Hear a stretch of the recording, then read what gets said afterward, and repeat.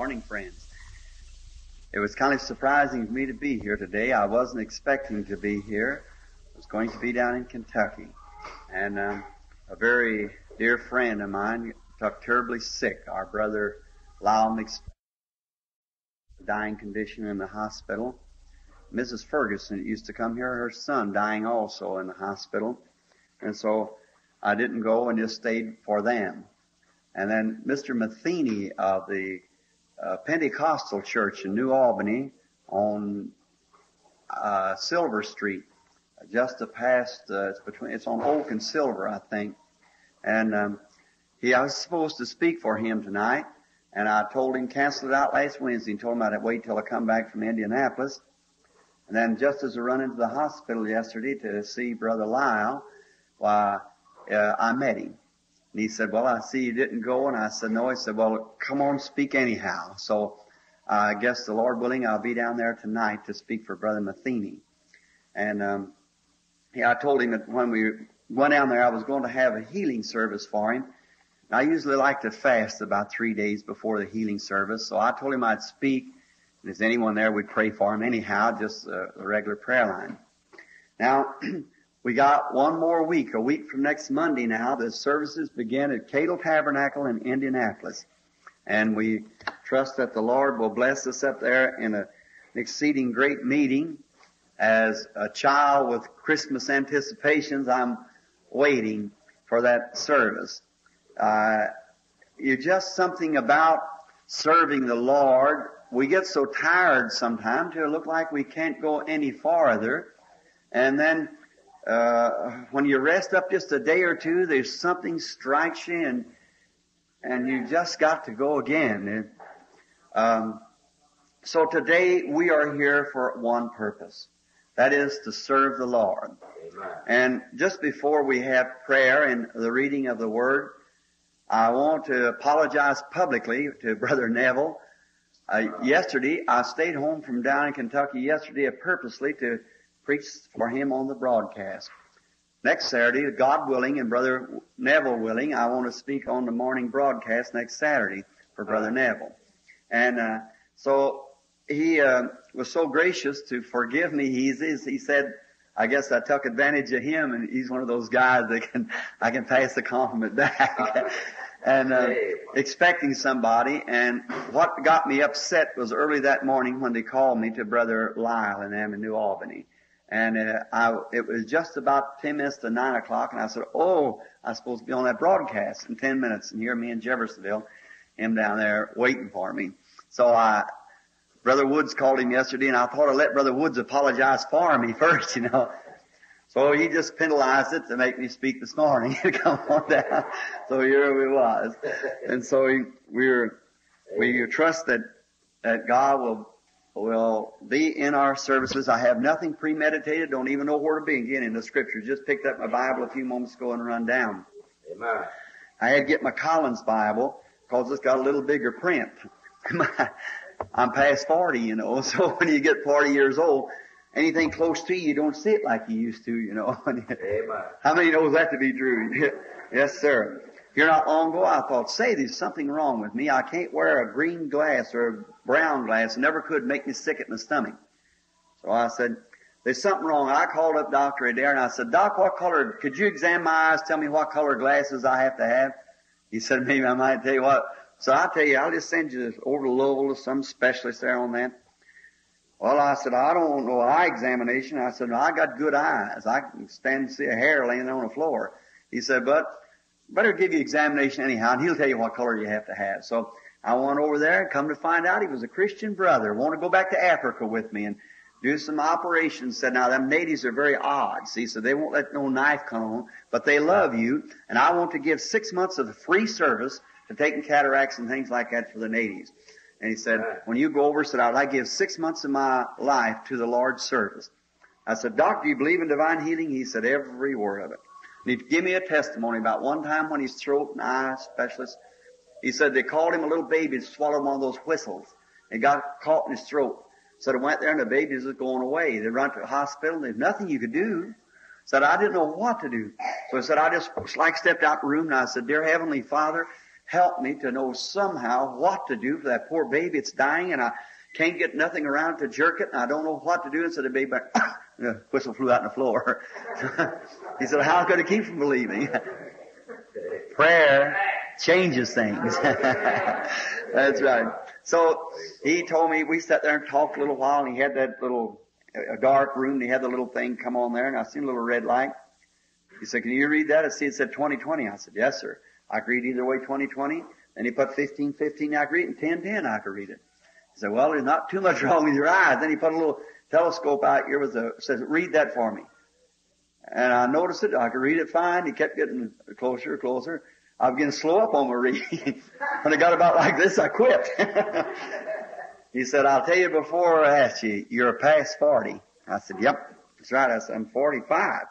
And he said, well, when a man passes 40, he said, don't see I've got by with it this long. He said, just like your hair gets gray, your skin gets wrinkled, hairs come in your ears and so forth. Mr. Egan can tell you that as a barber. And when you pass 40 years old, said your eyeballs get flat and they won't dilate. So now I'll tell you how to do it. So now you squint your eyes real close together and read that. Well, brother, I could read it if it's that close to me. Squint my eyes. Put my hands like that, make a little telescope like you could read it. It isn't nothing wrong with your eyes. It's just a nature. 40 years old people have to wear reading glasses. And so he wanted to make me some, and well, he did, but I never did like the things, you see, and I always never think about them, and I read sometime, but I just got me a Collins Bible, which is a little bit bigger print, and I thought, I just can't get used to wearing them, you see. And you don't look, if I look off out like that, you can't see nothing. But you look down close and it brings it up to you. He said, now you start reading like this, and the first thing you know, you keep pushing your hand back. Had while your arm's not long enough, so to reach out to it. So that's the way it is. And so now the Lord bless. Now, I want to ask you something this morning before we start into the Sunday school lesson. What is value? I've been thinking on it. If I had enough throat this morning, I'd preach on that subject. But my throat's bad, and I've got this meeting coming up here, New Albany tonight, and then also I've got the campaigns are starting. I just want to teach a while this morning from some scripture. But what is value? My mother, I don't guess she's here. I don't see her anywhere. Is she? Yes. Mom, you're getting little. So I asked her yesterday.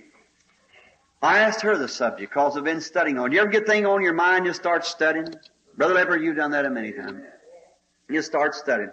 What is value?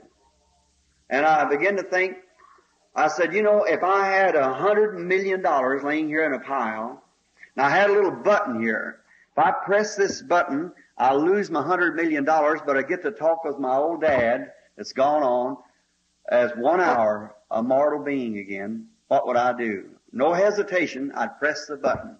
I'd give $100 million this morning to set my dad down in this chair while I teach this lesson. So what's money worth? How much more is a soul than money? See? Mama, you remember I had a little old T-model Ford, little old 26 model? How I'd polished that thing. I was just a kid, about 16, 17 years old. I was a sinner then. And sometimes I was working with Mr. Ginther back there, and after Sunday afternoon, Sunday morning, I'd go down and sharpen up all the bits and things for the air compressor and clean it up. Sunday afternoon, I'd polish that little old Ford until it looked like a paint had almost come off of it. What if I tried this morning to find one piece of that Ford? What if I tried to find one of those bits off that air compressor? The same time I could have been winning souls, I was polishing my Ford. I wonder where value is. I worked on Sunday mornings up there as much as they'd let me. I appreciated it because I was in debt. But where did it get me? What did it win? Brother Leopard, what if somebody come to you and I and Brother Neville this morning, all of us, here are the three of us, brother, and say, ministers, I'm going to give each one of you $1 million. Somebody was could do it. And I said, now, Brother Leopard, Brother Neville, I'll tell you what let us do. Let us go out and find all the poor people that we can. Let's make every little home happy by getting the kiddies some clothes and paying off the mortgage or buying this little place. We'd never miss it. $1 million apiece, while the interest off of it take care of as much as we could do with that. Put it in some good investment or something. And then what would we do? That would be fine. That, and not let nobody know nothing about it. Our hearts would feel satisfied. But now, in 100 years from today, brethren, it would take a miracle of God if we're still living 100 years from today. You know that. Now we'd be in eternity. What good would the $1 million do, or all the feeding of the poor and things that we've done? See, it wouldn't amount to very much. If I had $1 billion this morning, what good would it do us after we're gone? Well, let me tell you something. We haven't got that money. You're a poor man. All of us are. That's right. We live by the alms of the people, being ministers. But brethren, in Africa, one little black boy about this high, or a prostitute off the street yonder in Louisville, one soul saved, in eternity when that star is a shining under, our name will be wrapped into it. Amen. There's your value. It isn't how much you've got, how much you desire, it's how much you can do towards saving souls for Christ Jesus. Our money will fade.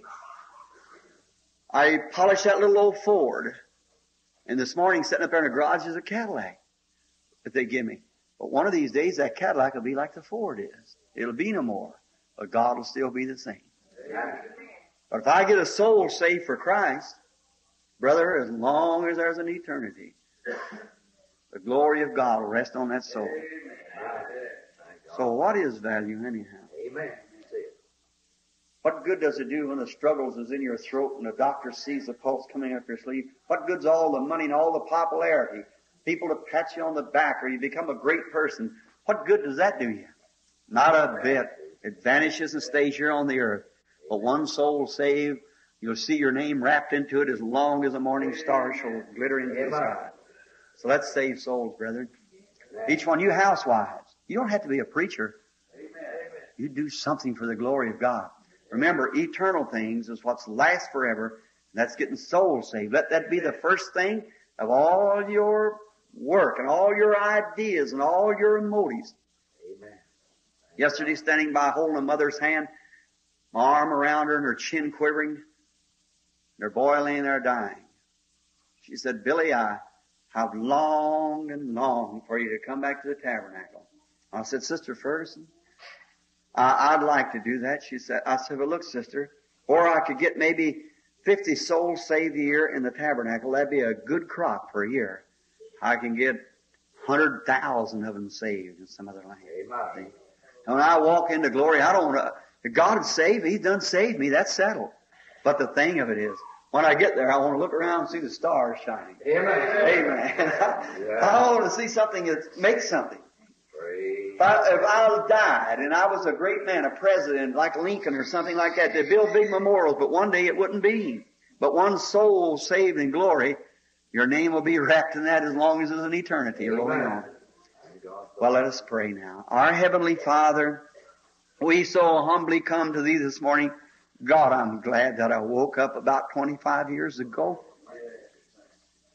to the fact that happiness does not consist of the things of this world. It consists of the eternal things, what makes us happy in our soul. And how thankful I am this morning and grateful to You for Your salvation and Your grace that's permitted me, Lord, to see around 1 million souls kneel at the altar. Oh God, some glorious day when I cross over, I hope to see them all shining there as stars. My brethren here, my sisters this morning, each one feels the same way. They were pardoning that, Lord, by their prayers and supplications and holding on to God, praying, talking to others and speaking highly of the things of God. And we trust today, God, if there be any in here that's not just where they should be or not yet accepted Christ as they should have, may this be the day that their one immortal, eternal decision will be made to serve You. Grant it, Father. May every Christian in here, may their heart burn within them to go out somewhere in the hedges and highways and to bring in lost souls. No matter how humble it is, they might bring in one soul that would bring in 1 million behind it. We don't know what we're doing. Sometimes these little mothers wonder, Lord. but they never know what they're speaking of. When they're talking to a young person or some old person or something about their soul. Grant, Lord. Now get into the Word. Lord, you are in the Word, and give us faith to make the Word live and act today in our lives and our beings. For we ask it in His name and for His glory. Amen. I'm not sure whether it was Dwight Moody. I believe it was, the shoe cobbler of Boston. But one day, a little woman in the early Methodist days, she wanted to do something for the Lord, so she's washing, and she saved her money, get $1.50, I believe, to have an old preacher to come preach for her. She had a rental livery stable for a quarter or something for that night, cleaned out the stable and put the little wash bench down for an altar, and just to show you how simple it is to you housewives now. You say, oh, Brother Branham, if I could preach, you don't have to. Your testimony, your influence, your life. And she got some tracts and went out on the corner advertising the meeting and passing them out. Every time somebody get a hold of it, throw it down. Holy roller, fanatic, walk on. See? A little old boy come by with ragged trousers, his daddy's suspenders up over his shoulders, hair hanging down his face, said, lady, why are you giving away? Said, a tract, son. She handed it to him like that. He looked at it and said, I can't read. So well, it says there'll be a meeting tonight up here. Oh, he said, it will. You mind if I come? I said, you must come, honey, if you can. All right, I'll do that. That night, after all of her efforts and week, the old faithful minister come, got him to the pulpit and prayed, sung a song, him and the lady, and she sat out as his audience. After a while, staggering in the door was that little ragged-looking kid with the hair hanging down his face. You know who that was? Dwight Moody. That night he knelt at the altar, sent 1 million souls to God. You don't know what you're doing. Speak a little word for Jesus. Testify, sing or pray. And like bread upon the water, it'll return to you someday. That's right. All right. Just remember, don't fail. Win some souls. Whatever you do, win souls. I'm glad to see our people here this morning. None of them in poverty as I know of. All wearing good clothes, and you're clean, intelligent-looking people. I'm so thankful to God to know that you're that way. I come here, friends, one time during the Depression when I preached in overhauls, and you walked for miles in here and across the country and not enough to eat. And I know. That's right. I remember it. God's blessed us, and we're grateful to Him, see. But this morning, see, how you look different this morning. I'm thankful for that. But never let that stop you. Remember where it come from above. And win a soul there that'll last forever. Maybe the biggest part of it probably has a little bank account somewhere. I'm glad for that. And may God just richly bless that. But don't let that stand in your way of winning a soul. That's right. Keep souls first. Now, I was thinking about maybe I asked Brother Neville, or you have no certain Sunday school lessons, so we just teach from anywhere. And somewhere in the Bible, and I thought about teaching this morning as it's coming down before coming to the room about on the book of Revelations. Then I remembered that a radio program is running a series on the book of Revelations. Charles Fuller, I think, is running a book. And Brother Fuller is a typologist himself, and I was afraid we'd kind of get together on that, and you've already heard some of it. So I thought we'd go over to the book of Hebrews. Is a good. How many likes the book of Hebrews? Oh, it's a great. Well, let's go over to about the 10th chapter. I think that's a beautiful chapter. I don't know where they've ever taught on it. We probably have here part of it. Usually get 2 or 3 verses, and then that settles it, and we get started off in the Bible. You know, sometime when I come in on a vacation, I'm just so hungry to get one more time where to settle down at the tabernacle or somewhere here and just have a series of study like we used to take the Bible, just like on a certain book, just comb it back and forth through the scriptures like this. It places and establishes our faith. Amen. That's what these lessons are for, is to establish our faith. Amen.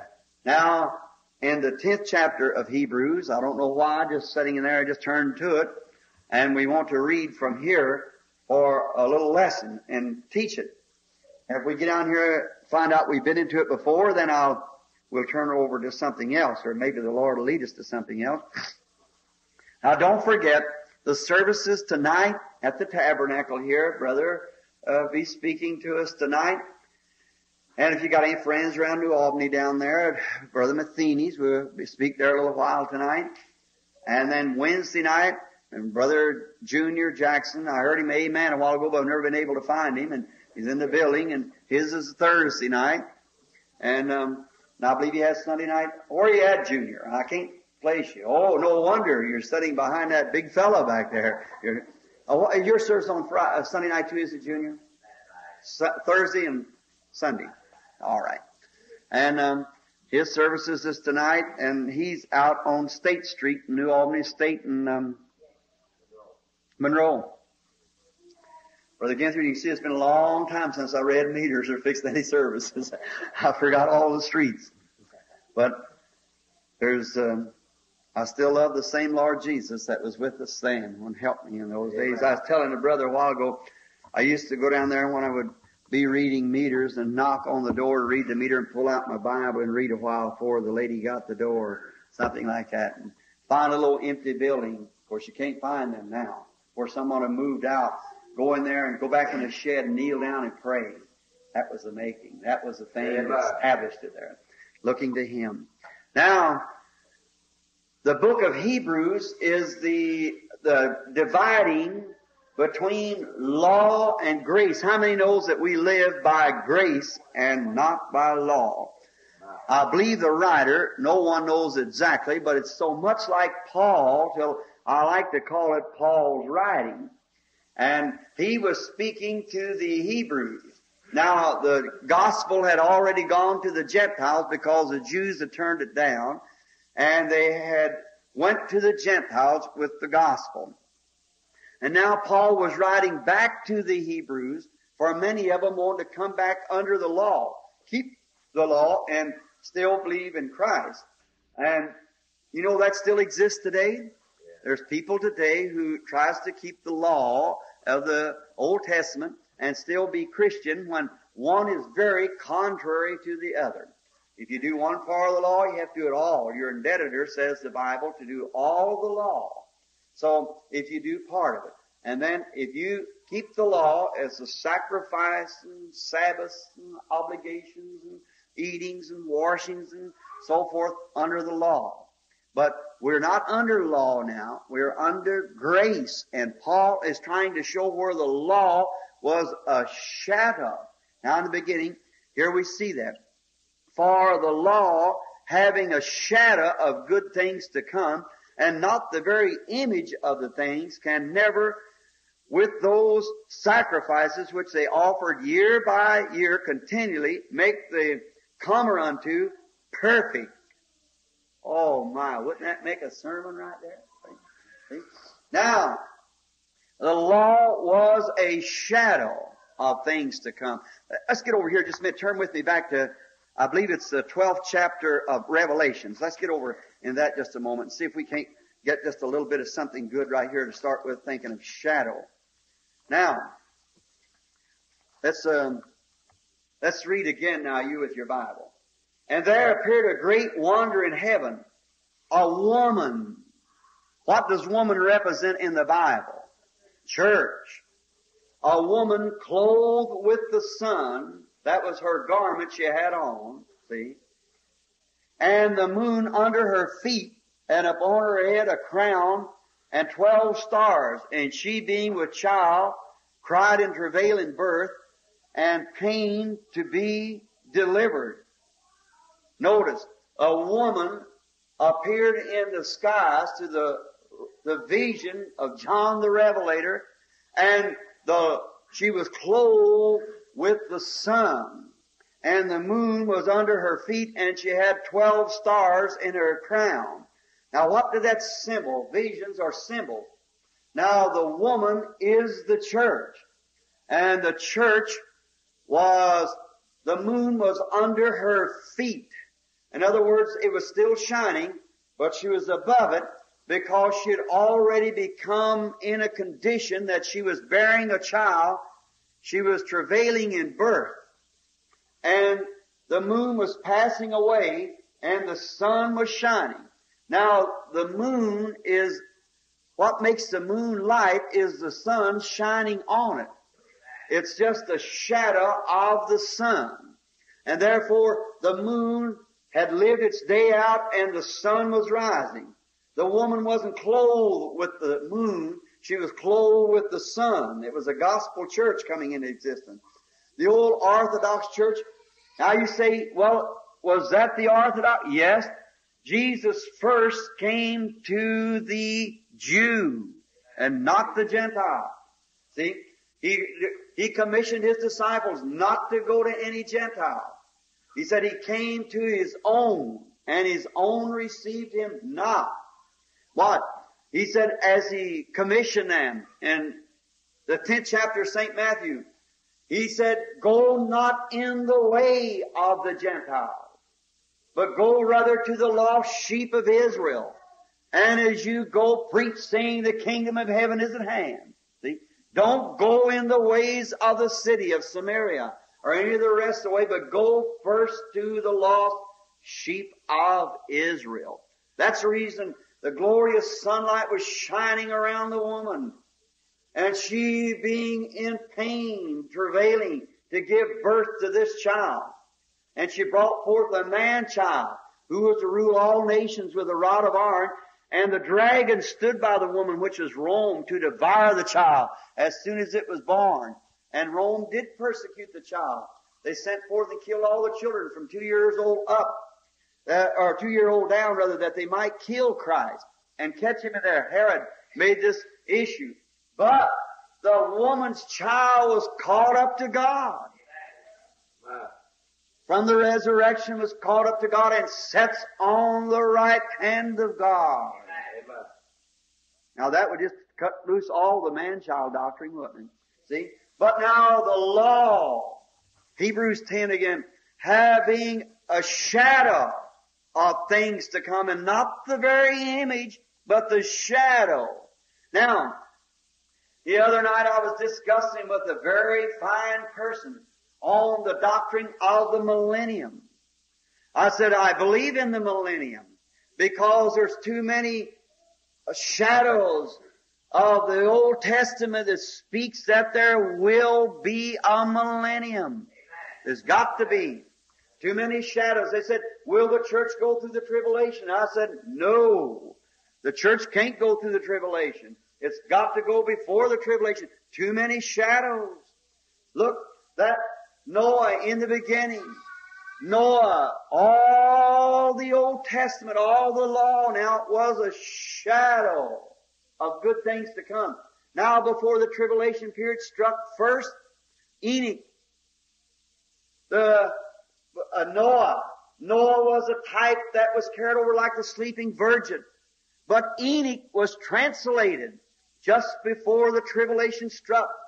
And Enoch was took up and was found not, because God took him. The type of the going forth of the church. And Noah watched him when he seen Enoch go. He knew it was time to enter the ark, for to be carried through the tribulation. The Bible said there was 10 virgins went out to meet the bridegroom. And 5 were wise. 5 were foolish. And they were all virgins. Every one of them. But 5 was wise. And they had oil in their lamp. And they went out to meet the bridegroom. And the bridegroom came. And the ones that had oil went in. See the translation. Going with the bridegroom. But those who were left behind, they come and wanted in too, just like those who come and knocked on the door of the ark. Noah, let us in. But God closed the door. An old friend of mine, one of these days, God's going to give you your final call. Amen. Then the door's going to be closed between mercy and judgment. Don't be left out. Get in now while you can. Don't pay no attention what the world says. Get into Christ.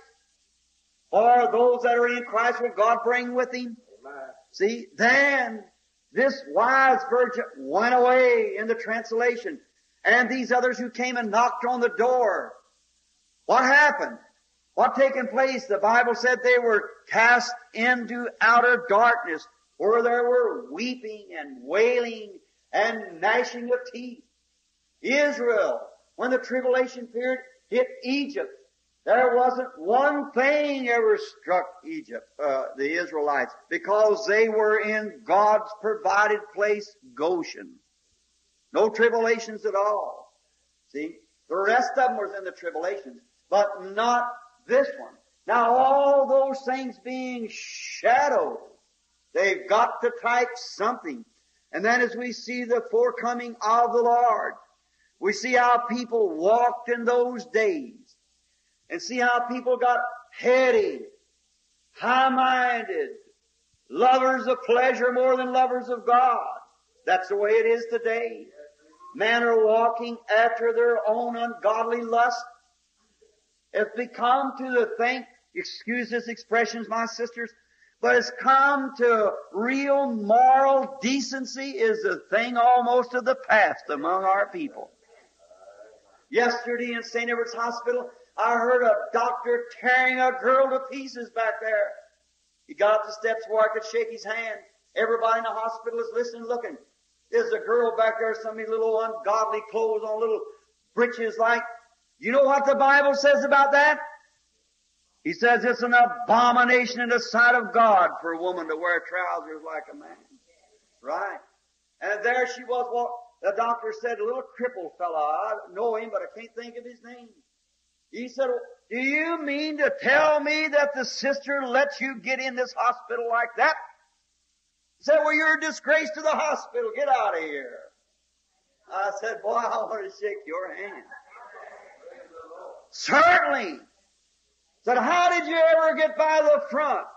Ain't you ashamed of yourself to come in here dressed like that? Oh, brother, that's right. I admire a man with enough courage to call right, right, and wrong, wrong. Regardless of who he is. See? But the thing of decency. Oh, you'll forgive me, won't you? I want to stop here just a minute. Now, may straighten this up just a little, my dear beloved friend. Don't think that Brother Branham's trying to be rude. I'm not. I'm only trying to tell truth. And what I know that yonder in glory someday, if I'd see your life smutted out, and then I know that I was a cause of it, knowing truth and wouldn't tell it, no, I'll lay it off of my shoulders onto yours. You make your decision. Amen. Oh, women that dress like that has an evil spirit. Amen. See? There's only one thing in the Scripture ever did that. That was the devil stripped the people. Look, now, I don't mean to say you're immoral. I don't mean that, my dear sister. But you're in the trend of the day in such a way until you just simply, you think it's nice because the others do it. And you don't realize that that's the devil doing that. Amen. Sure it is. You're not popular, you're crazy. Excuse the expression. Well, that's right. I mean, you're tracing the thing away from God. Oh, God's Holy Spirit. Not always striving with man, not willing that any should perish, but that all might come to repentance. God give us the courage and the day that when preachers, here's where it started from, is because your pastor at the platform puts up with it. That's right. You ought to be excommunicated. If I had a church and women did that in a church, immediately would they go off the church book. Yes, sir, right there. You straightened up. Struck correctly. God hold them responsible. But the day I went out to St. Joseph's, I'm constantly on these hospital calls, these emergency. Went out there to see a little baby dying cancer or kidney condition, taken out one kidney only 3 days old. And how that the poor little fella, and there I noticed in the Catholic hospital, so nice and generous. I go to a Protestant hospital, there was a dying lady, and I walked over to put my hands on the chaplain. I said, now let him know that I was the same denomination he belonged to. He said, don't do that. Don't put your hand on her. I said, the Bible said, oh, get out. So that stuff's no good. We don't want you to put your hands on a sick person in here. See how it is, and that's the reason the Catholic Church is swallowing them up by the thousands. That's right. Because a Protestant hasn't went deep enough in God to have an experience to know what real old-time, heartfelt salvation and the power of God is. Amen. There's your mediocre class. There's your filled class waiting for the coming of the Lord. Amen. Amen. There you go. Notice the law having a shadow. All these things that we see now are shadows. Was shadows, and now they're becoming positive. Just like a tree coming up and it becomes a branch, then it goes off into seed to produce the same kind of seed that went into the ground. Amen. All these things come out of Genesis. And today, now, but these worshipers who came under the shadow could never be made perfect. Let's dwell on that word there. Never. Well, for year after year, continually make the comer unto perfect. I don't you love? Have you heard many times the people say, "Oh, there's none perfect." That's right. You can't be perfect in the sight of your fellow man, but you've got to be perfect, or you'll never go to heaven. Right? The Bible said, Jesus speaking in the Beatitudes, Matthew said, "Be ye therefore perfect, even as your Father in heaven is perfect." Then you've got to be just as perfect as God is, or you're lost. Now how you go to do it? See? Now, one little mistake and you're lost. One little flack of the eye and you're gone. Because nothing can enter into those places but perfect. Amen. God put Satan up there one time as an angel, which he was, the son of the morning, and he took the good things of God and perverted them into evil. God's sure that nothing will enter there that'll ever do it again. See? Now you've got to be perfect. Jesus said, "Be ye therefore perfect, even as your Father in heaven is perfect." Now how are you going to be when you're continually sinning? When you're continually doing what's wrong? Now, this will kind of put a little kink in the legalist. But notice, it isn't what you do. It's what God has done. Amen. It's not what you do, it's what He done. See? You can't be perfect. You can't be in yourself, but in Christ you are perfected. You're not trusting in your own good works or your own church you belong to, but you're trusting in the shed blood of the Lord Jesus. There you are. That's what makes you perfect. That's what anchors your faith.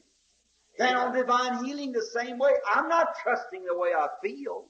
If I did, I'd be in the bed this morning. But I'm trusting on His finished work. He said it. He promised it. I believe it. See? That's it. Be therefore perfect. Now, oh, may we get just a little bit to one side, something rolled up in my heart. Let me ask you something. We're living in the day of judgment now. Not the great judgment, but the calling out of the church. You believe it? We're living in the days of the segregation. There's a color segregation trying to rise in the country. That's nonsense. But there is a real segregation time, right from wrong. God separates His people, calls them out. Do you know the very word church means segregated? Amen. Called out, separated? Yes, amen. Amen. Come out from among them, says the Bible. Be not partakers of their sin and of their uncleanness, and I will receive you unto myself, and you'll be sons and daughters unto me, and I'll be God unto you. Come out. It's a separating time. And so much the more as you see this day approaching. The church that once tried to walk, they denominated themselves, and now they become in one great big conglomeration of living like the world. See? Just as the Bible said they did in the Old Testament. So did they, many of them. God called them out, showed them miracles and wonders, and the whole generation perished in the wilderness. Amen. After they had seen miracles, after God had performed miracles on them, Amen. after they had seen the glory of God, but in their heart, Amen. they were unbelievers, murmured at God, complainers. God just said, separate yourself, Moses. Amen. And He started a new generation to take them over into the promised land. Notice, how many in here this morning are Christians? Would you raise your hands? Just raise your hands up on Christians. God be praised that you are Christians. How did you become Christians? Because you said, I want to become a Christian. Because that you sought God with tears. Because God by grace called you. Amen. That's right. Not because you sought Him, because He sought you. Amen. Now, if you notice on the Baptist side or the Presbyterian, the Armenian belief, they all go to see. They say, well, if God called me, hallelujah, then I'm all right. I'll do what I want to. That shows you haven't got it and wasn't called. Amen. Right. If God called you, you'll love Him so divinely that the things of the world will be dead to you. Right. A young fellow sitting back here taking recordings now. He asked me coming in, which is one of my brethren, Mr. Mercer, and he takes recordings of the messages and the meetings, and his partner Leo and Gene back here. Leo said to me coming in this morning, he said, Brother Branham, which was first? Faith produces love, or love produces faith? I said, love produces faith. Not faith, love. You have to love first before you can have faith. Amen. So if you say you got faith and don't divinely love God, your faith's in vain. See? Amen. You've got to love God. Therefore, you could join all the churches in the country, do anything you wanted to, make all the confessions you want to. But if there is a genuine, real, Holy Spirit born again, love in your heart for God, your faith's in vain. No matter how much you confess that you believe God, that has nothing to do with it. It's got to be born in the human heart. Then you got eternal life. Can never be separated from God. Now, if we had time, seeing there's not many of you with Bibles, but over in the book of the Revelation, listen now, put on your thinking cap and open up your heart. Want to say something here now? I want you to listen close. While the Holy Spirit is near, the Bible said in the Revelation that the Antichrist would come in the last day, and that he would be so rude. And over in St. Matthew, also, 24th chapter, Jesus speaking, said when the Antichrist would come, that he'd be so close like the real work of God till he would deceive the very elect, if possible. Watch. Deceive the very elect. The elect. Where does it come from? From the word elected. He would deceive the very elected if it was possible. See? But it isn't. Praise God for that. It isn't possible. Like over in Hebrews, the 6th chapter, he said, for it is impossible for those who were once enlightened and have been made partakers of the Holy Ghost and have tasted the heavenly gifts and the power of the world to come, if they would turn and renew themselves into repentance. It's impossible. Can't be done. Amen. That's right. It can be impersonated. It can be pretended. People can act like they're so-and-so. And they can be swayed with every little thing. But a man that's ever born of the Spirit of God, his course is set towards the North Star. Hallelujah. All hell will never shake him.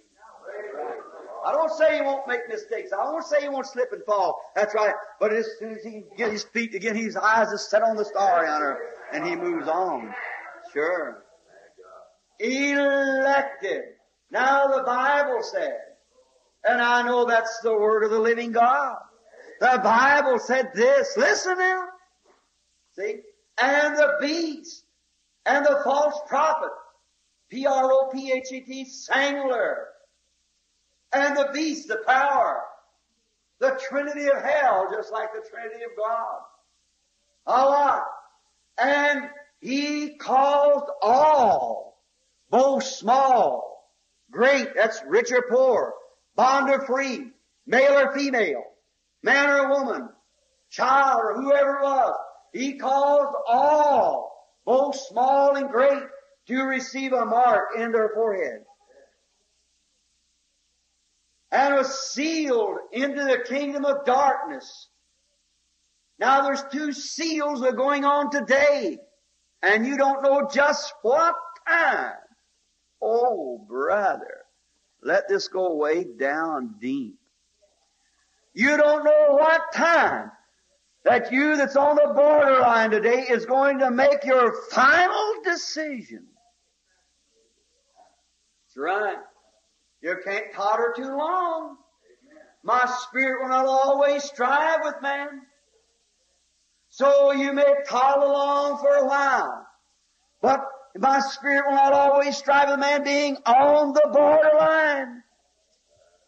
Notice, the mark of the beast is the mark of an apostasy. The devil, the works of the devil. Jesus said, by their church membership, by their theology, by their seminary experience, by their fruit, you shall know them. Now, so the fruit of the Holy Spirit is love, joy, peace, long-suffering, goodness, gentleness, patience, meekness. That's the fruit of the Spirit. And the fruit, that's the mark of the Holy Spirit, showing that divine love has anchored in the heart, and the things of the world is dead. Now the mark of the devil is impersonation, works, not grace. The works, shadow of things to come, hypocrisy, going to church, pretending to be a Christian, living like the world, having affairs with the world, going out and acting like the world. And so very close to both sides will be looking exactly. Deceive the very, like here's a church member, goes to church regular, a very fine person, goes to church, good person, morally good. But yet, right down in the depths of their innermost being, there's never experience of Jesus abiding. Amen. Look at Esau and Jacob. Why, Esau was twice as good a guy as Jacob. Sure he was. But Jacob had one thing. He had recompense to the reward. He seen that birthright and counted it the greatest thing on earth. Amen. And today, we try to count going to church. Hearing Dr. so-and-so or Brother so-and-so speak. Doing things like that, or joining a fine church where there's a nice group going on. Nice revival. We call that doing something good. That isn't it. God looks on the heart, and the heart of Jacob. He didn't care what anything come or go. There was one solid purpose for him. That's to get that birthright. Amen.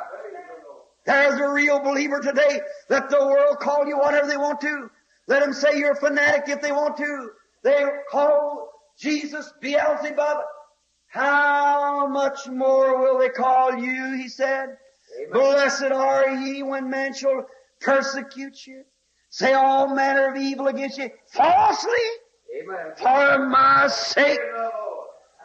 Rejoice and be exceedingly glad, cause great is your reward in heaven. For so persecuted they the prophets before you. You see it?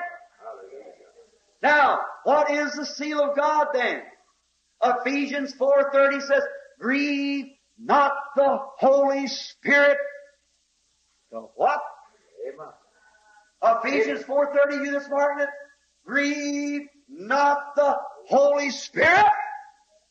Now I know some of them says it's this or that or the other, but no matter, the Bible said, let every man's word be a lie and mine be true.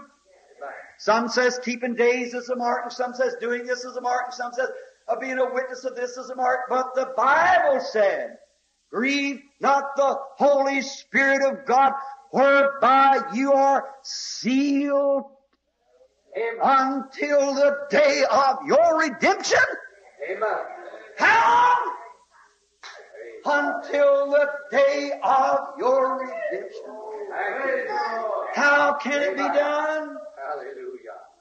Could God make a mistake? Could He give a man the Holy Ghost and him being infant knows from the beginning to the end, would give a man the Holy Ghost and promise him eternal life and then turn around, take it away from him? That would make him finite like me and you, subject to mistakes, but thanks be to God, our Heavenly Father makes no mistakes. Certainly He can't make a mistake. From the beginning He was infant, and He will be at the end. He can't make mistakes. He's perfect.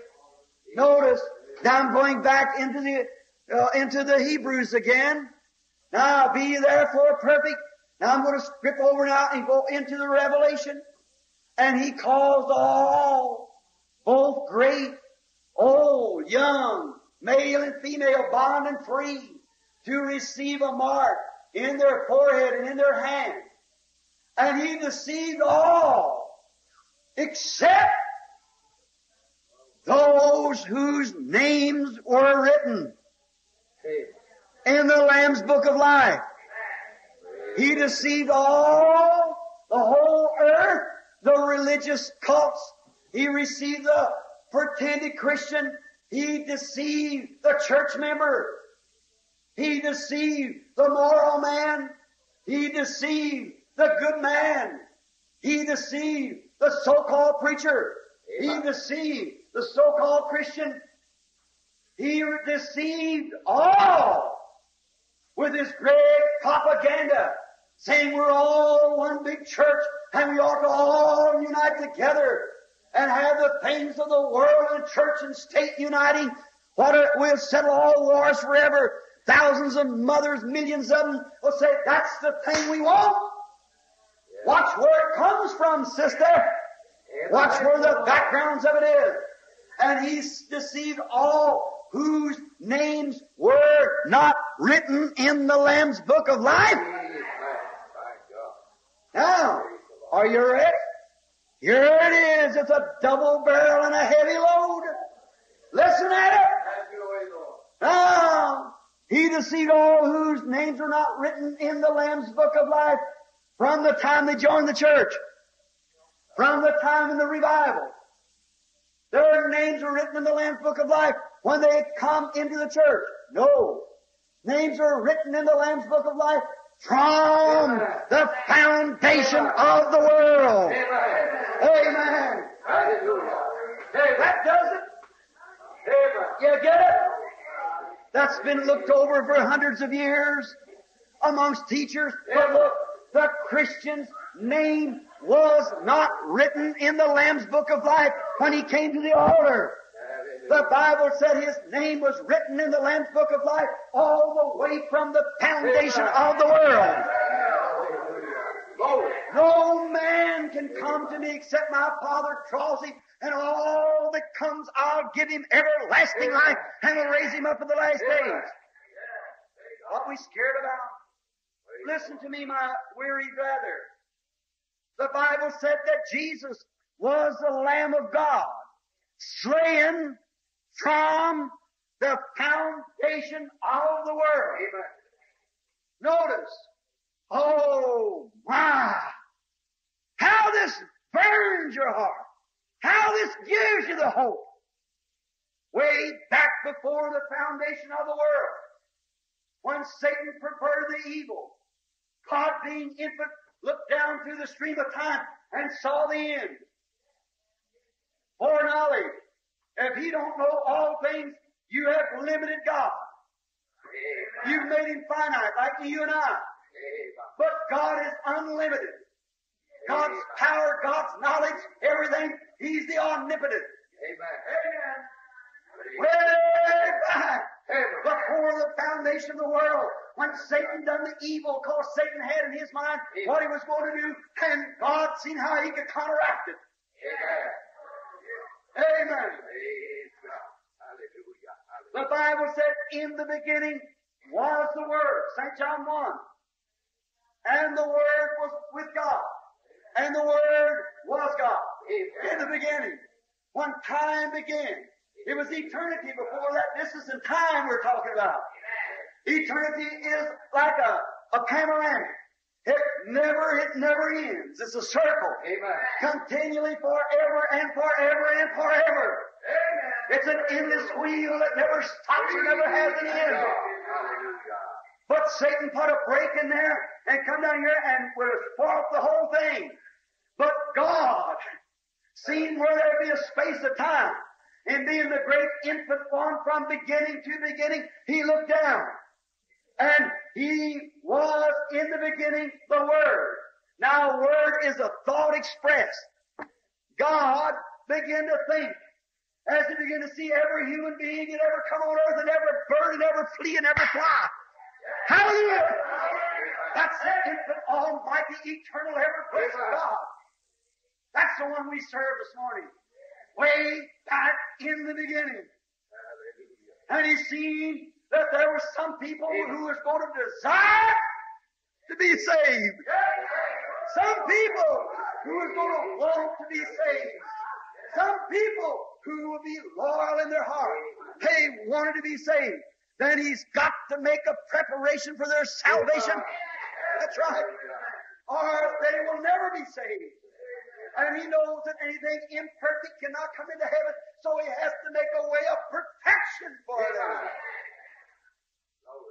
Amen. You see it?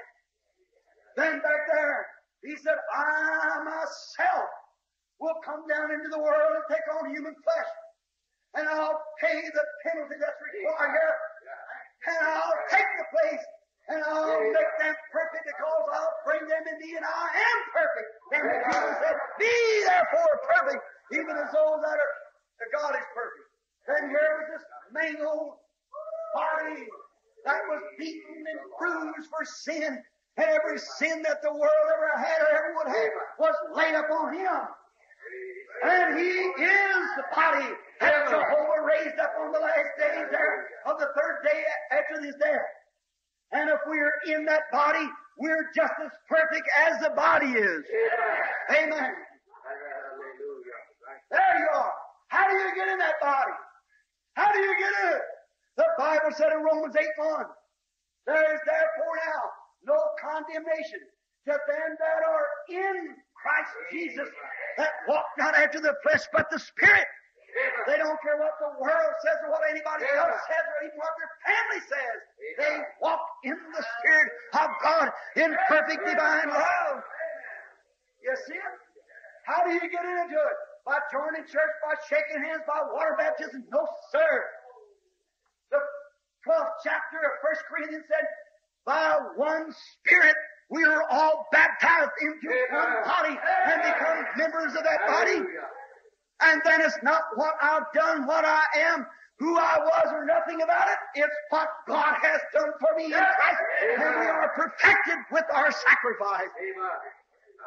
He makes no mistakes. He wouldn't bring you in if you wasn't worthy. He knows your heart. That's right. He knows what you are. He knows your motives. He knows what you are. There's traps all along the road, sure. The devil will cause you to stumble. You say, I didn't mean to do that. God, you know it. You're still perfect.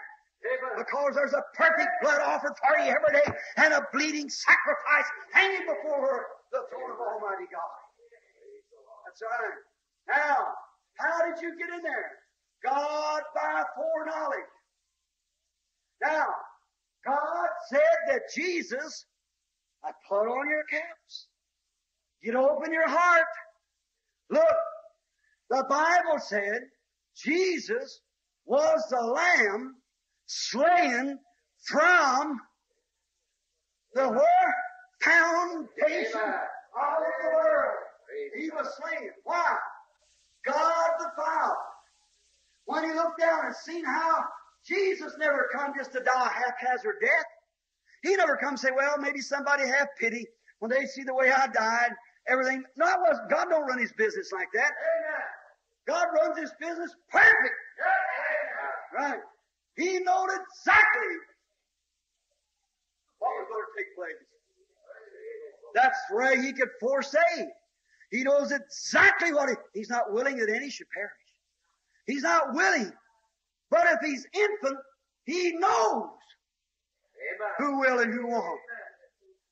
Therefore, you can rest assured, if you have received God and been filled with the Holy Ghost, you're anchored of your eternal destination. Correctly. See, He foreknows. Now watch. The Bible said that Jesus, the Lamb, was slain before the foundation of the world was ever laid. Oh, I know I act funny up here, but I feel glorious. Look, what? Jesus was slain before the world even had the first speck of dirt laid. Jesus was already slain. Why? Because God, here it is, get it? God, by foreknowledge, when He was the Word in the beginning, He perceived the thought. Now it's just a thought. Then when He spoke it and said, it shall be, Jesus was slain the very minute God spoke the Word.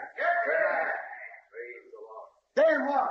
4,000 years later, He come and paid the price that God had already done back here by His Word. He had to come. All devils in hell couldn't keep Him from coming. God had already spoken.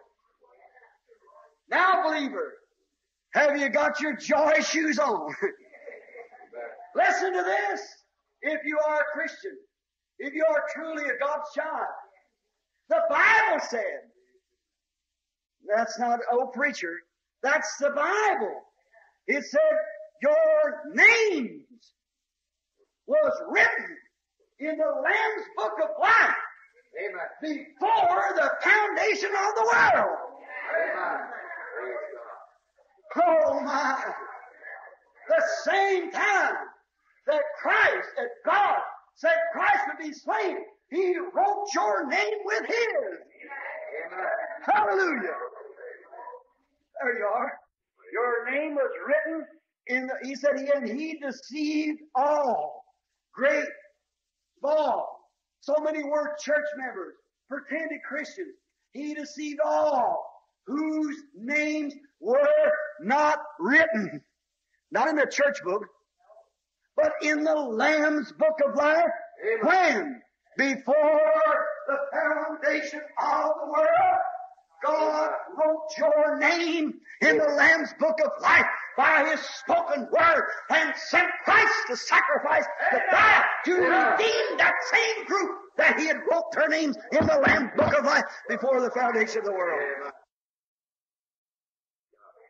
Now, those who He has called, He has justified. He called before the foundation of the world. Those who He called, He has justified. And those who He has justified, He hath already glorified. The same God that before the foundation of the world called your name and wrote it on the Lamb's book of life from the foundation of the world has already made a place and glory for you. And when this earthly tabernacle be dissolved, we have one already waiting for us in glory and fashion. There you are. That's the gospel. Hallelujah. What are we worried about? Why are we going on looking like this? Well, I just want to lift up your head. The Bible said, lift up the feeble knees, and let the hands raised up the ones hung down. Let him that's weak say, I'm strong. Amen. For the gospel is deliverance, is good news. Amen. And this morning the Holy Spirit, through the words, bringing you the good news that from before the foundation of the world, God wrote your name in the Lamb's book of life. All the devils out of hell can't race it out of there. God wrote it and spoke it. Amen. Just as sure to happen as God wrote it in there before the foundation of the world. Amen. How glorious our Heavenly Father is in His infinite love and His mercy to do that for us. Then be ye therefore perfect, even as your Heavenly Father is perfect. Hallelujah. How can you be when it's not my perfection? It's not your perfection. It's His perfection of His Word that He chose you and you never chose Him. And He brought you into Christ. And you are secured with Jesus Christ. And just as perfect as Christ was before God. For you're not standing with your own. You're standing in Him with one thing. I believe God. Amen. Hallelujah. Hallelujah. Oh, I love Him. Amen. Praise the Lord. Praise His wonderful name. Oh, my. All on the other side of Eden. Amen. What a wonderful time it'll be someday. When you look back down and say, why did I fear? Look at the joy I missed. Young man, young woman this morning. Or you old man or woman who's never been a Christian. God's continually knocked at your heart. Oh yes, you might come in at the end of the road, but you'll have no joy. There'll be no stars around you to shine. I don't want to stand like that. I want to hear Him say, it was well done, my good and faithful servant. I want to show Him my appreciation. My poor little old gray-headed wife. How I love to do something for her that I know she likes. Because I love her. And I know she loves me. And if I do that for my wife in the human love, what ought I to do to know that God, by grace, before the foundation of the world, seen me a poor little sinner staggered and was going to hell and couldn't help it? Amen. And He foreordained me and put my name in the Lamb's Book of Life before the foundation of the world. Oh, I love Him. There's no way at all to ever tell Him. Amen. No wonder the Bible said, eyes not seen, ears not heard, either has it entered into the hearts of man. Oh, man. How glorious God is. Don't you want to trust Him? If you're weary and tossed about, shame on you Christians that call yourselves Christians and go around with a weary. Well, I don't know. If I go to church, say, oh, you're a poor excuse. Let me tell you, lift up your heads, straighten up your chest. Oh, my. Oh, use faith. Amen. Faith is the boss. Right. Faith has hairs on its chest. Brother, I mean, it's got big muscles. When it speaks, the little words drop from one side to the other. Amen. The devil said, now you just can't make it. You can't do this. You're ashamed to testify. Faith raised up and said, shut up! I got the floor. Amen. Sure. Faith takes the initiative. That's what we need today. For every pilgrim in the land. Straighten up your head. The Bible said, David said, when I was afraid, I trusted Him. Amen. When I was afraid, then I trusted Him. Whenever I come to even the fear of death, the shadows, when Paul came down, he said, death, where is your sting? Grave, where is your victory? Brother, lives of great men all remind us we can make our lives sublime with partings leave behind us, footprints on the sands of time. Some day setting out on the celestial hills of glory, where the sun will never go down in the city, where the saints are always shouting, those old heroes of faith, looking back down on those places yonder and seeing a path made of glory. I want to sit with Him and see that I put my head up in the air and trusted God and walked on in the time of storm. Oh, my. Let us pray. Our Heavenly Father, we thank Thee this morning for Jesus. We thank Thee for the perfection of the gospel, for the perfecting and the eternal sovereignty of God's eternal spoken word. And according to His word, He called us and chose us in Him before the foundation of the world and wrote our names before the foundation of the world. When God speaks a word, it's got to happen. It's just got to happen.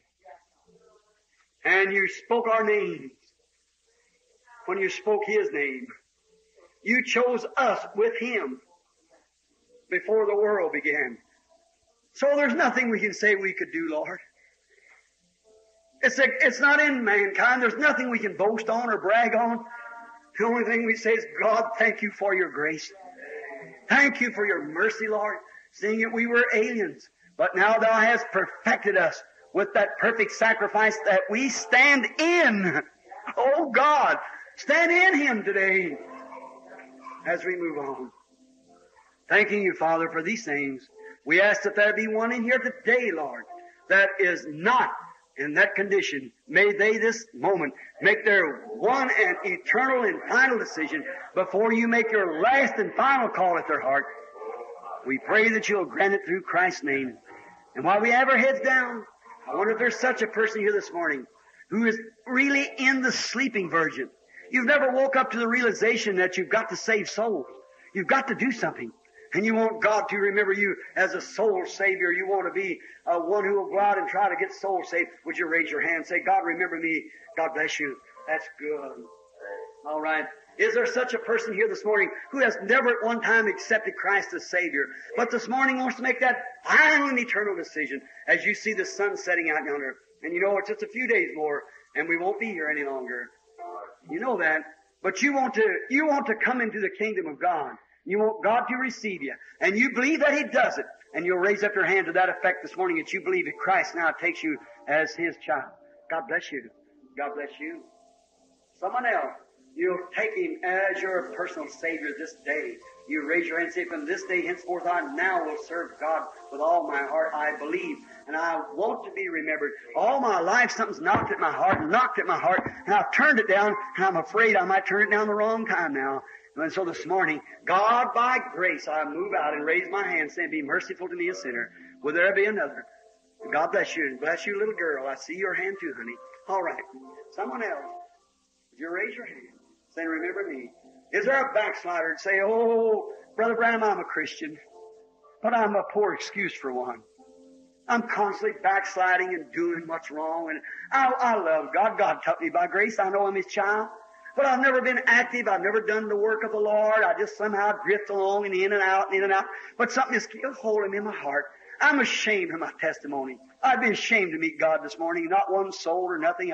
I want God to bring me back and hug me to His bleeding side and give me my whipping, what I deserve, and let me be a real Christian from this day henceforth. I'll raise my hand to God. That's what I want you to do, God. God bless you, lady. God bless you. You. Now God sees your heart.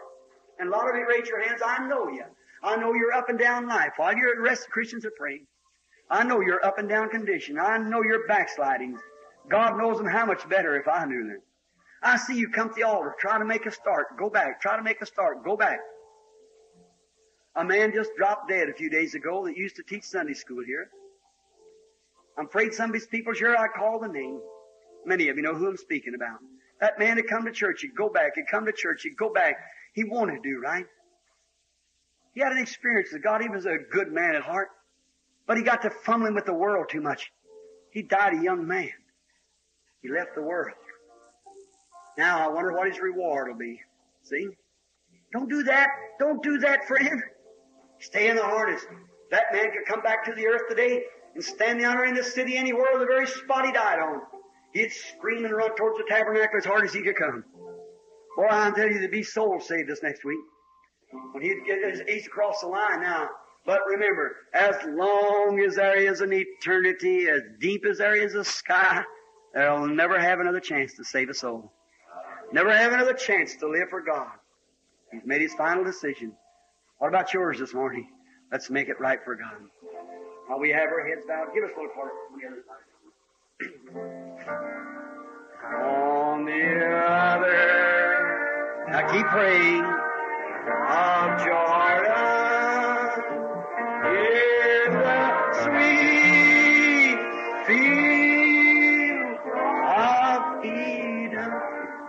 Slowly now, all of us. Where the tree of life is blooming, there is rest for you. Jesus breaks every fetter. Jesus breaks every fetter. Jesus. What's holding you back? every fetter. When He sets you free, I will ever praise Him. I will ever praise Him. I will ever praise Him. For He sets me free. Now all of us together slowly.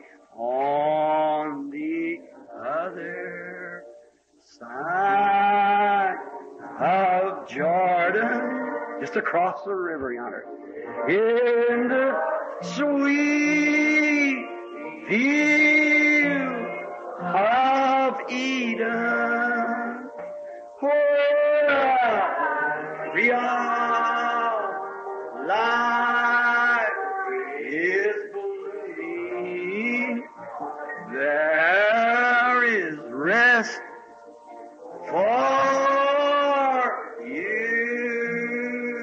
Why Jesus breaks the indifferent fetters, the religious fetters, the denominational fetters, the sinful fetters, the unbelief fetters. Jesus, His presence is near. Every fetter. Just make your decision. When He sets you free, I will ever praise Him.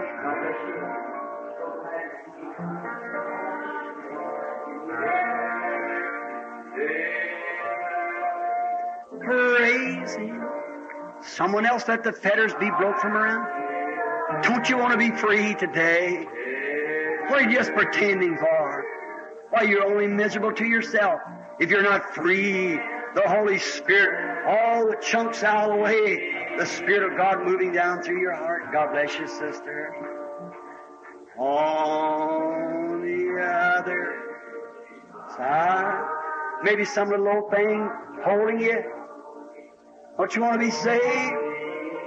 I hope our names are wrapped together. God bless you, brother. Hope our names are wrapped together yonder in glorious stars of God shining forever. Look over and say, there stands Brother Branham. I say, oh, yeah, brother. Remember out the tabernacle that morning? Gloomy. There is rest for you. I will ever praise Him. Don't you want to do it? Will ever praise. Backslider, don't you want to move up to the altar now? And that little old something standing in your way, Jesus breaks that fetter. Come on. When He says, "Give free," down at the cross where my Savior, down there for cleansing from sin, I cry. Oh, there to my heart was a blood. Glory to His name. Oh, glory to His precious name. Oh, glory. Sinner friend, you at the altar? Backslider? Tell him about it now. Or was it there to my heart come. You're kneeling there alone with God now. He's looking at you. Not even a sparrow could fall without Him knowing.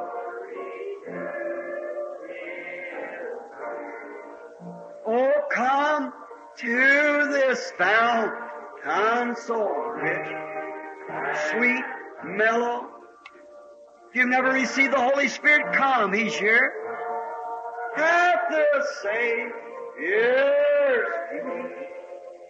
Oh, plunge into faith and be made complete. Oh, glory to His. Why, with your heads bowed. Did you ever notice people who receive Christ? Watch what kind of a place they were in, how they got it. You see them act the same way. Certainly. If it's hilarity and worked up and emotional, the child will be raised up like that. That's the way it'll go. If it's cold, formal, and indifferent, it's usually the way they are. They receive that type of spirit because that's what's there working then. Take me to the cross. Amen. Take me to a place where there's a spirit moving. It mellows my heart. Though I speak with tongues of men and angels, though I give all my goods to feed the poor, my body to be burned as a sacrifice, have knowledge to know all mysteries and all these things, it'll all fail. But when that which is perfect has come, which is love, it endureth forever. Love worketh faith. Won't you come now while this lovely, humble, sweet feeling of the Holy Spirit moving here at the altar now? Just kneel down. Say, God, be merciful to me. I want you to give me now in my heart this Spirit that's in the church. And now I kneel and I ask, and by faith I believe that you'll grant it to me. You'll walk with me. You're one of the most humble, sweetest spirits. It'll all be over then.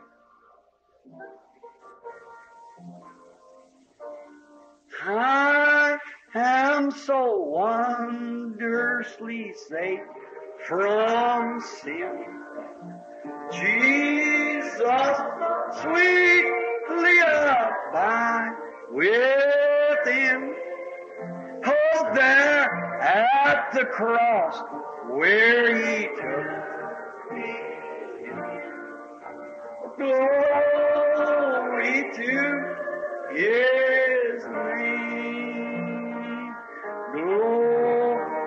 While we're singing this, I wonder if there's any Christians who like to reconsecrate their life with these here at the altar who's come for the Holy Spirit and for salvation. Would you like to kneel up here with us? Pray with us for a few minutes? Anything that you have need of, no matter what it is. If it's sickness, you have need of healing. If it's trouble and you have need of relief. If you're wearied and bothered, need of peace, come now. Won't you? Oh, come to this fountain so rich and sweet. Cast thy poor soul at the Savior's. So glad to see so many coming this morning. Into faith and be made glory to. You see, it's a work of the Holy Spirit. He does this. Two. It's not emotional. Solid dean. It's not fanatically. It's not formal. It's love that draws, constrains us. There to my heart was a love. Oh, glory to His. Wonderful. Everyone just bowing now. Don't you love this? I don't know how you feel, but I just feel like in my heart, you just feel teardrops on the inside of you coming down. God's Holy Spirit just moving. He's doing the work. Brother, give me a church like that. It's really broke up. Going down to the potter's house to be remolded. Jesus, keep me near the cross. There's the precious fountain, free to all. Let the audience help sing that now while the penitent ones are at the altar asking. Flows from Calvary's fountain in the cross,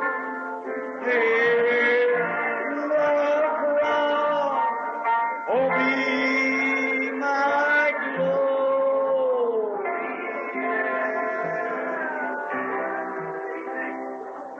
And my raptured soul shall find rest beyond the grave.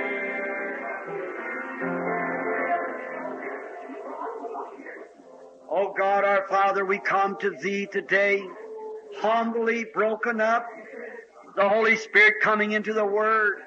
Christians are so great and so grateful to Thee that they have accepted You and been born again. Thou hast ordained this from the foundation of the world.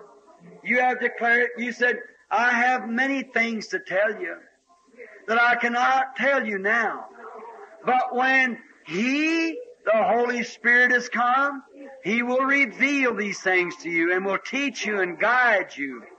We're so thankful this morning for the Holy Spirit that reveals the Word of God. You said He will bring these things to your memory, which I have said unto you. And He'll show you things to come. We're so glad that He is with us today. And through the teaching of the Word and the working of the Holy Spirit has caused Christians to be awakened, caused sinners to come to Thee, backsliders to reconsecrate themselves. Father, they're on the altar. Cause the sick and the weary who's been afflicted to come and bow their heads to accept healing for their body, knowing that Thy spoken Word is truth. Everything else will fail, but Thy Word can never fail. Truth. You shall know the truth, and the truth shall make you free. And we come to accept this morning what You have provided for us in Your vicarious suffering and the atonement at Your death that You made for us. And we freely, Lord Jesus, receive it. We believe the Word of God. We believe that You promised, He that will come to Me, I will in no wise cast out. Oh God, what a promise. No matter what it's for. Thou hast said, when you pray, believe that you receive what you ask for. You shall receive it. Now, Father, if we truly believe it, it's settled. We believe it. It is done. Then we act upon our confession that You have did it for us. Not that we are worthy, we're unworthy, but through Your unmerited grace that we have through Thee, we believe that the work is finished. And as these penitent ones and ones who are coming this morning, consecrating themselves, and to those who are coming for the benefits of the suffering, as David said, bless the Lord, O my soul, and forget not all His benefits, who forgiveth all of mine iniquity, my backsliding, and who healeth all of our diseases. That's the benefits of the believer. And we receive it through faith this morning by coming upon the Word of God, which is spoken before the foundation of the world. If it was impossible for it not to happen, so is it impossible for us not to get what we ask for if we ask for it with faith believing. And that lays within our hearts, Lord, to receive what we have asked for. Jesus, keep us near the cross. When the enemy comes in like a flood, Lord, raise up a standard against him.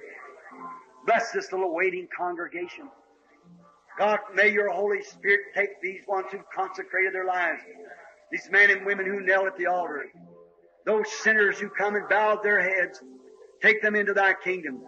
Lord, I realize it's their own personal state. The minute they believed you, that's the minute you received them.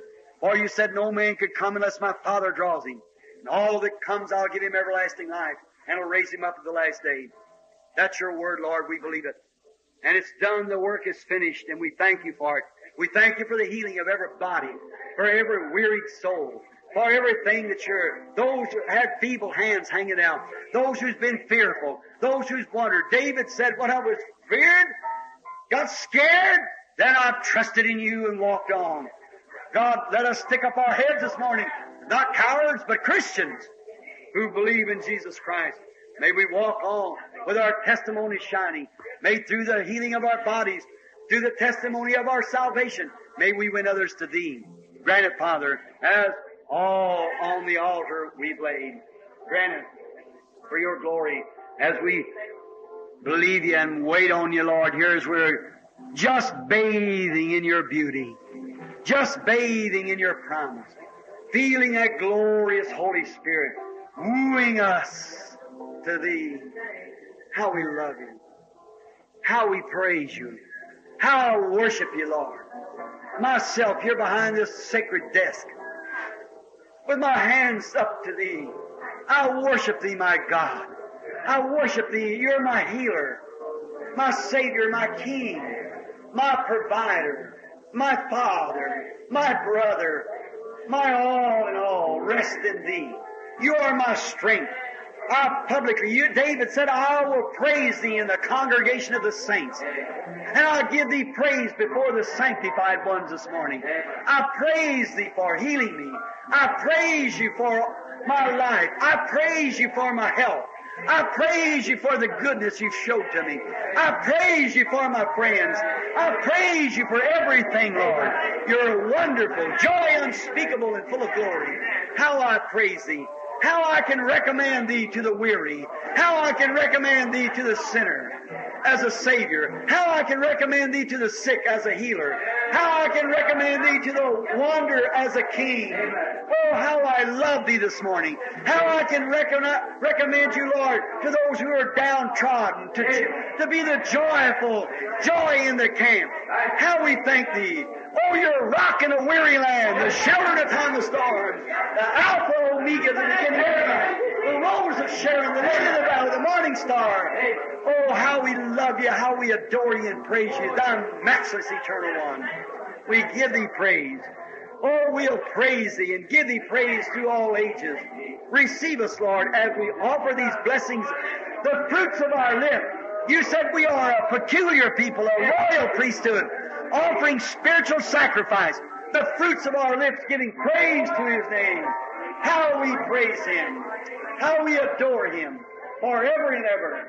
Oh, receive the very adorations of our hearts. Express our lips, Lord, that from the depths of a pure heart we praise Thee, knowing that it's not what we could do. It's not our life. It's His life. It's not our salvation. It's His salvation. It's not our heaven. It's His heaven. Oh, we're not our own works. We're His works. It's not our grace. It's His grace. Not our glory, but His glory.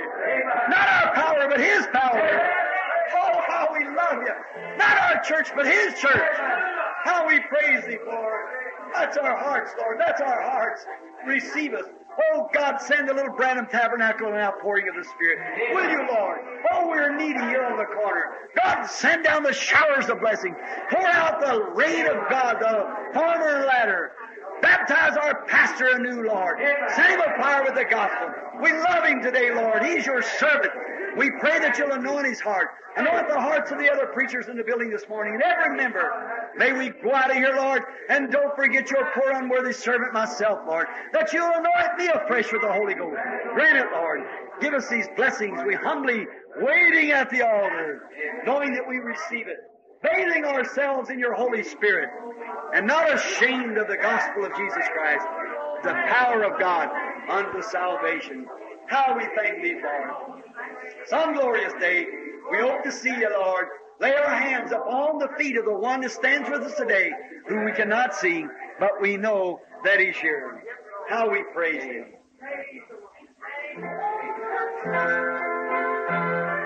Out in that city, the sun it will never go down.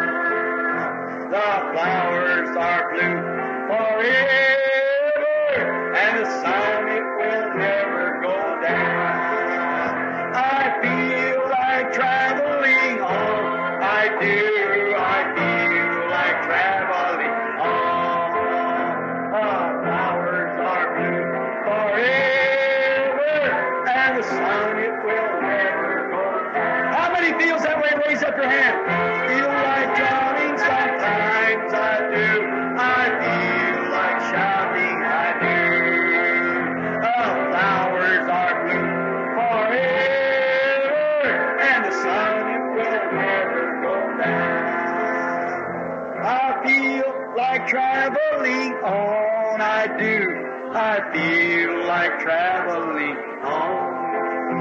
The flowers are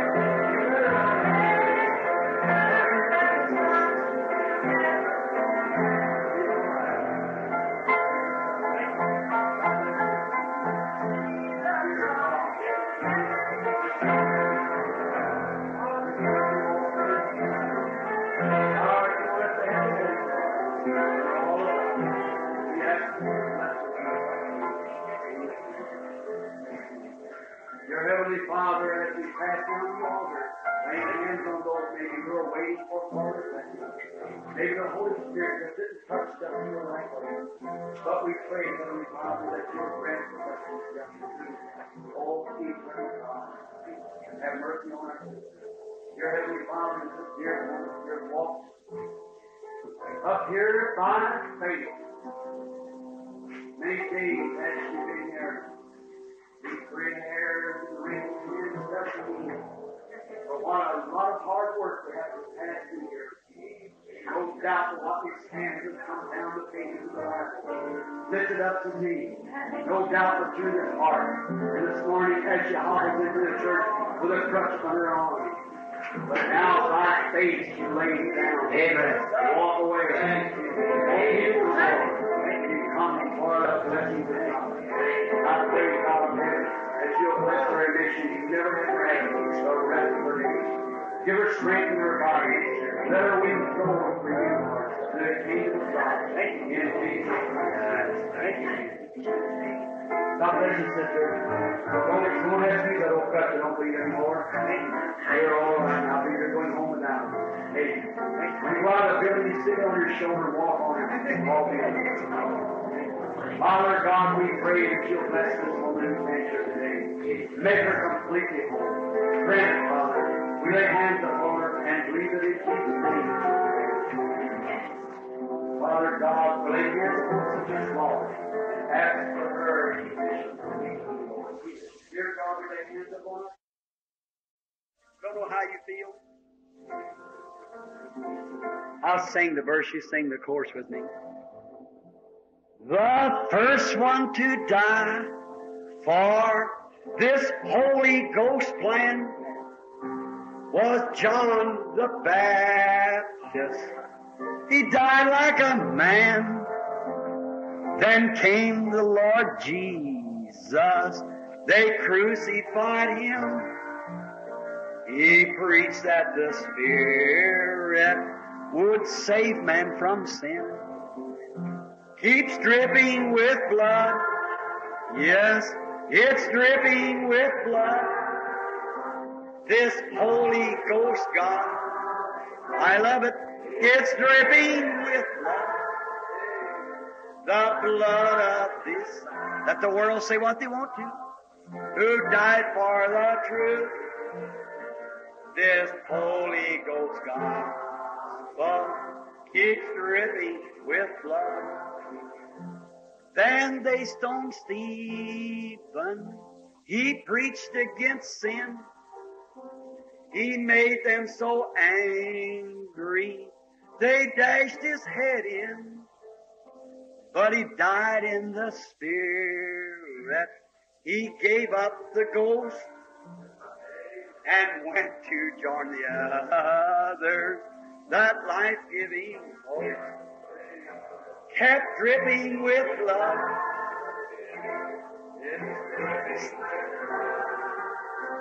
This Holy Ghost, it's dripping with blood, the blood of love, who died for truth. This Holy Ghost gospel is dripping with blood. There's Peter and Paul and John the Divine. They gave up their lives so this gospel could shine. They mingled their blood with the prophets of old, so the true word of God could honest be told. Keeps dripping with blood, yes, dripping with blood. This Holy Ghost gospel, it's dripping with blood, the blood of disciple who died for the truth. This Holy Ghost gospel, it's dripping with blood. Souls under the altar, crying, how long? For the Lord to punish those who've done wrong. Listen, but there's going to be more who'll give their life's blood for this Holy Ghost gospel and its crimson flood. Oh, it keeps dripping with blood. Yes, it's dripping with blood. This Holy Ghost gospel, it's dripping with blood. The blood of disciple who died for the truth. This Holy Ghost gospel is dripping. How many is glad this morning that you received the Holy Spirit? Raise up your hands. Isn't it wonderful? Sure. It's dripping with blood. Shake hands with your friend standing next to you. Dripping with blood. Say, praise the Lord, brother, for all this Ghost gospel. It's dripping with blood. Oh, the blood of disciple who died for the truth. God bless you, brother. God bless you. It's dripping with blood. Oh, it's dripping with blood. That's it. Raise up your hands. It's dripping with blood. This Holy Ghost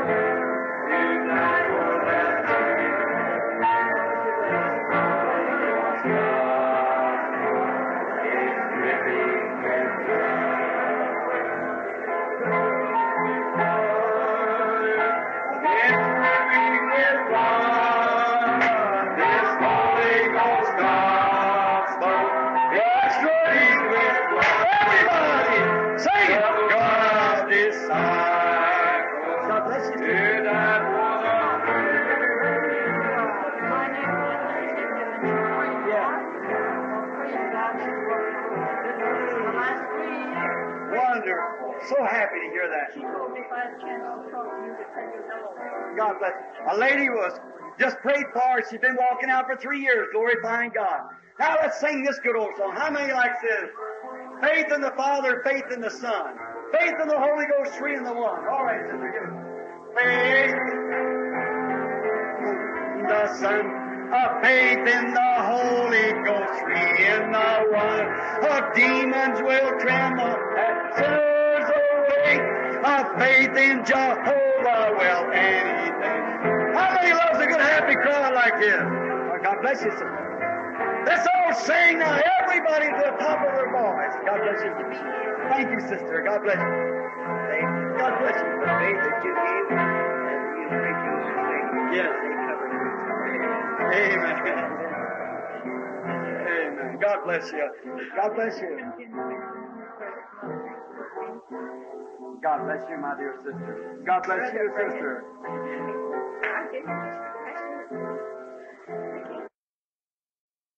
Your hands and sing it now.